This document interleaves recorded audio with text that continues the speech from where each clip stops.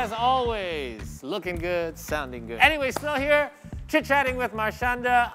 We had so much fun in the last challenge. Let's challenge her again.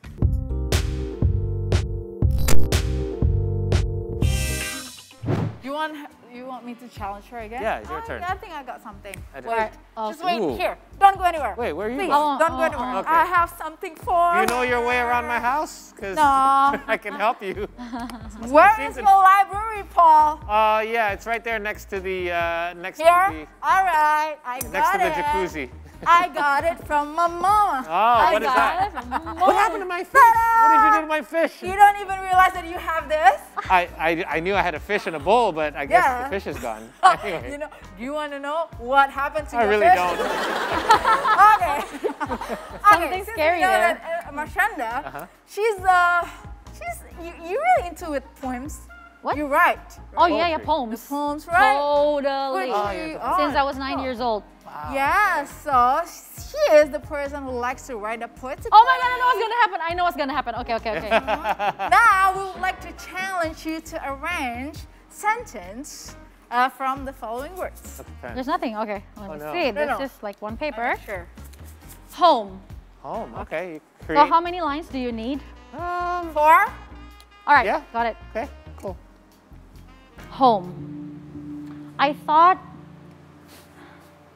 for the rest of my life, I would need to roam.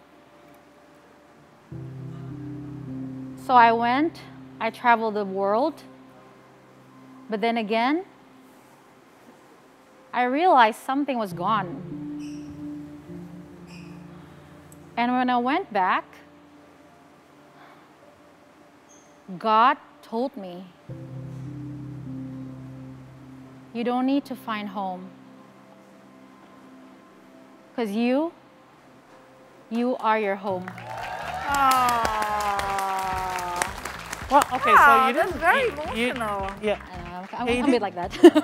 And you actually created like a whole, like that like whole a thing makes story, sense. Like right. if I was gonna create poetry on the fly, I could probably make a couple words rhyme, but I don't think I could tell a story with it, right? She did. Yeah, She did. top of the dome. I like that. All right, let's do another. Amazing. Okay, second. Yep. So how many words? No, if you see Betty in there, just let me know and I think I'll only put her in 3. some water. Okay, okay. I think. This second one, support. Support. Okay, this is gonna be interesting. Okay. You thought I need support, but I lied to you. You thought I need your words, but I don't need them too. I fly by myself, got my wings, got my elves. You thought I need support, I got someone better than you. When you thought you're more superior than God, you're doomed. But no matter what, me and you, we are both supported always by God. Wow, who's that directed to? I don't know, just channeling Nice, something. very nice, very nice. All right, that was the last. Even your negative, like if you want to have a I was negative trying kind to of theme channel to it, Eminem. but then Oh. this is something that you do. I know some people that actually write poetry because they find it therapeutic. You do the same too? Yes, Yeah. that's one of like how I developed my own coping. Right. Like when I was little, I used to go to the roof of my house and just sit there alone. And then one day, I forgot when it was. I think I was 9 or something. I would just write things down. Yeah. And it just flow from there. Right. You keep all that stuff? Oh my God, I have the file since 2009, but before 2006. Right. Written, the books, and on computer, on my phone, everywhere. Awesome. So listen, you have a lot of followers on Instagram, and if you open your Instagram page, you use the word mother to describe yourself, right? Is that correct? Okay.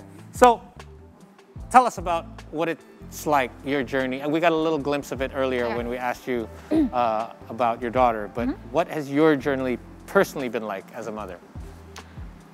It goes way back, even before I birthed my daughter, Sienna.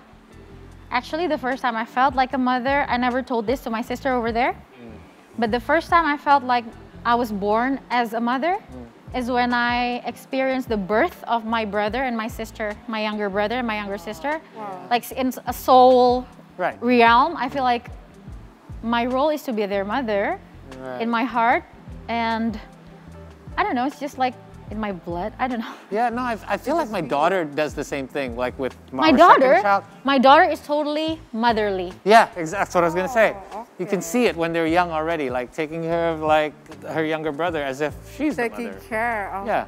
the siblings. Nice. So, in your opinion, what kind of mother you are, or how you describe yourself as a mother?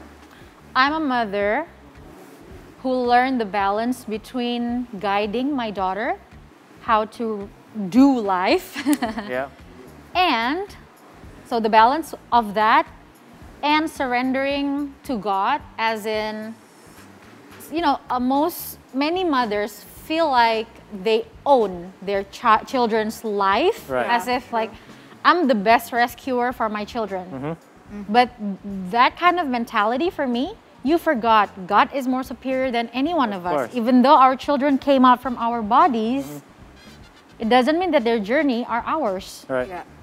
So I'm the kind of mother who's in the middle, like going right and left, back and forth between when should I guide her, when should I trust her. Should you back off? As Yeah, well, and right? I trust her. And the more that I trust her and I appreciate her, the more she gives me evidence that she is super brilliant, super excellent, super protected by God. I swear. Yeah, I totally agree, because sometimes if you're too overbearing, they call it helicopter parents. Exactly. If you're too overbearing on your child, you'll never let them develop, and then you'll never know what they're actually capable of, right? Yeah. You got to give them a little bit of leeway. So if I gave you a scale of 1 to 10, how would you rate yourself as a mom?